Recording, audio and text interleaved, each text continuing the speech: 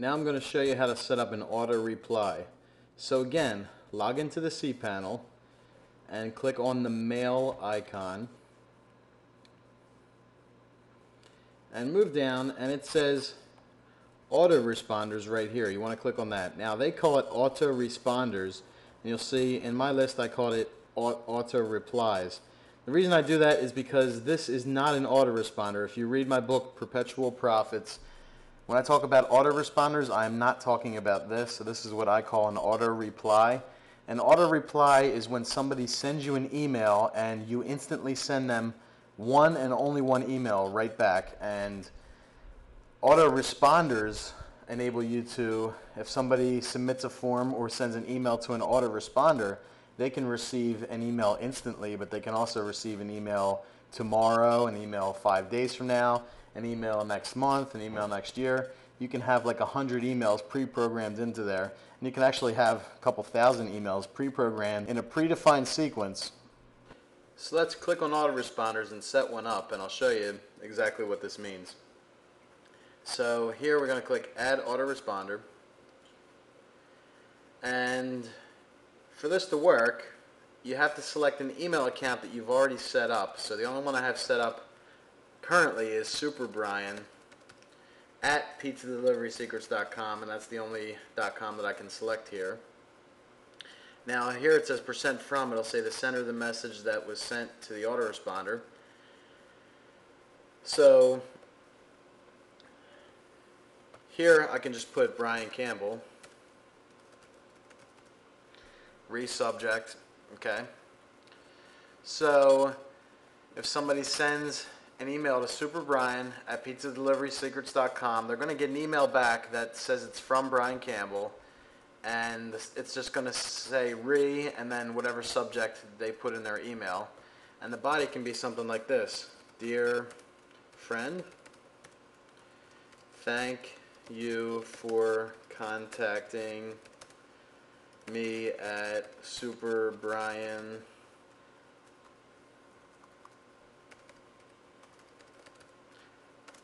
at pizzadeliverysecrets.com.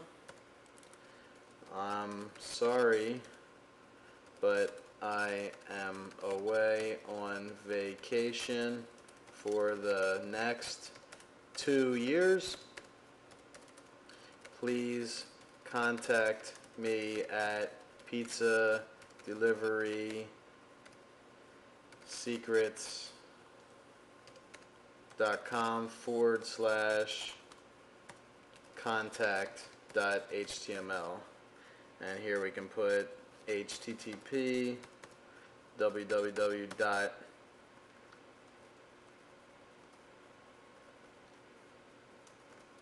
Thank you, Brian Campbell. Okay, so that could be our message. Now, I'm not trying to tell you what to use this message for. There's a lot of uses for this reply.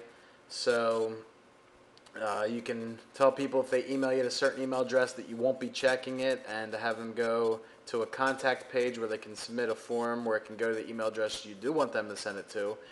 You can tell people anything you want. So basically, if somebody emails superbrian@pizzadeliverysecrets.com, they're going to get a message back instantly that says, thank you for contacting me at superbrian@pizzadeliverysecrets.com. I'm sorry, but I'm away on vacation for the next 2 years. Please contact me at the following URL. Thank you, Brian Campbell. You can tell people, I'm sorry you've reached an email address that we aren't checking. If you would like a response, please use this email address. You can set up to do whatever you want with it, but sometimes it's called a vacation reply because it's an automatic message that tells people that just emailed that email, tells them different things, and you can set that to be whatever you like. So we hit create modify, and it says autoresponder created, and that autoresponder was successfully created. And here it is. If we wanted to edit it, we can go back in, select edit, and there it is again. And you can set up multiple autoresponders. You can set up one for each different account that you have. And if you were to click on this autoresponders again, it'll go in and it'll tell you how many Now I'm calling it an auto reply. They call it an auto responder to tell you how many are set up. So that's a useful tool to know about when you're creating email accounts and when you're creating a website, is how to set up an auto reply.